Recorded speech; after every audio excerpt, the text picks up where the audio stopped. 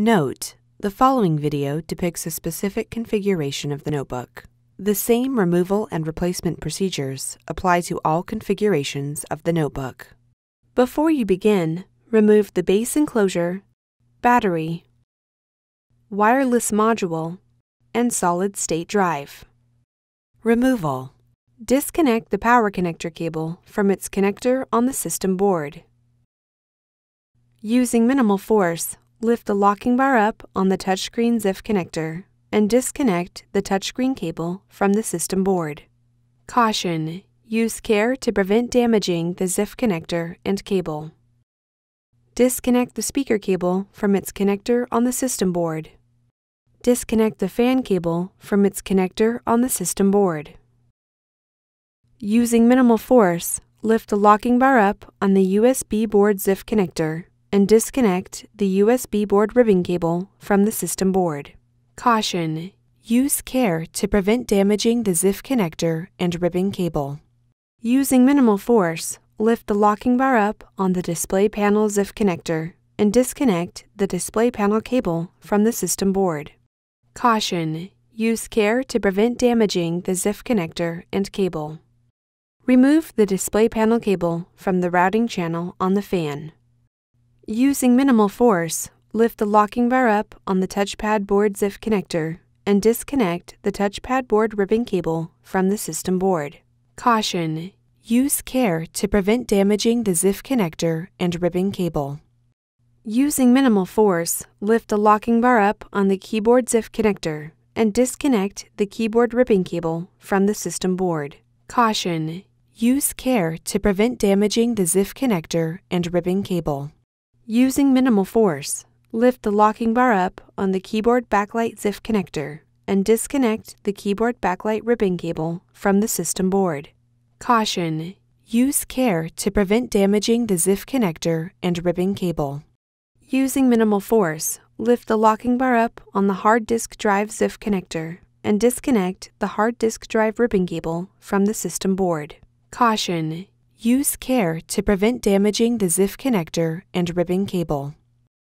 Remove the three 4mm P1 Phillips head screws that secure the fan to the top cover. Remove the four 4mm P1 Phillips head screws that secure the system board to the top cover. Remove the two 2.5mm P1 Phillips head screws that secure the system board to the top cover. Carefully lift the system board off of the alignment pins on the top cover and remove.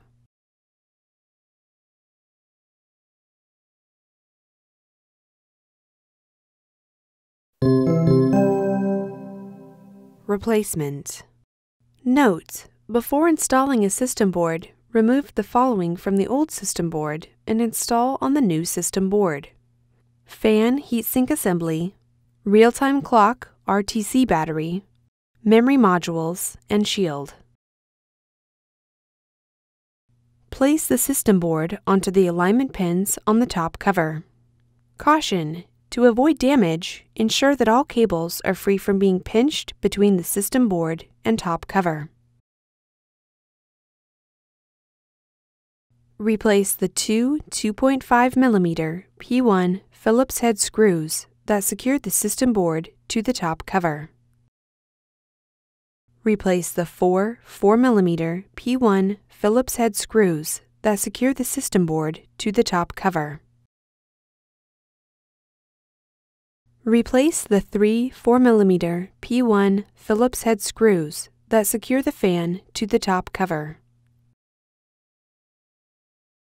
Insert the hard disk drive ribbon cable into the hard disk drive ZIF connector on the system board and press the locking bar down to lock the cable into place.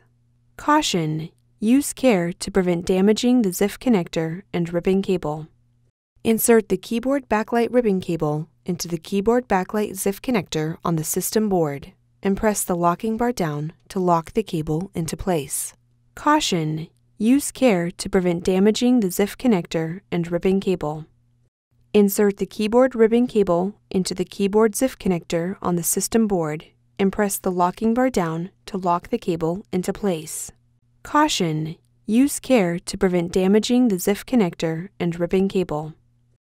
Insert the touchpad board ribbon cable into the touchpad board ZIF connector on the system board and press the locking bar down to lock the cable into place. Caution: use care to prevent damaging the ZIF connector and ribbon cable. Insert the display panel cable into the display panel ZIF connector on the system board and press the locking bar down to lock the cable into place. Caution: use care to prevent damaging the ZIF connector and cable. Route the display panel cable through the routing channel on the fan. Insert the USB board ribbon cable into the USB board ZIF connector on the system board and press the locking bar down to lock the cable into place. Caution: use care to prevent damaging the ZIF connector and ribbon cable. Connect the fan cable into its connector on the system board. Connect the speaker cable into its connector on the system board. Insert the touchscreen cable into the touchscreen ZIF connector on the system board and press the locking bar down to lock the cable into place. Caution: use care to prevent damaging the ZIF connector and cable. Connect the power connector cable into its connector on the system board.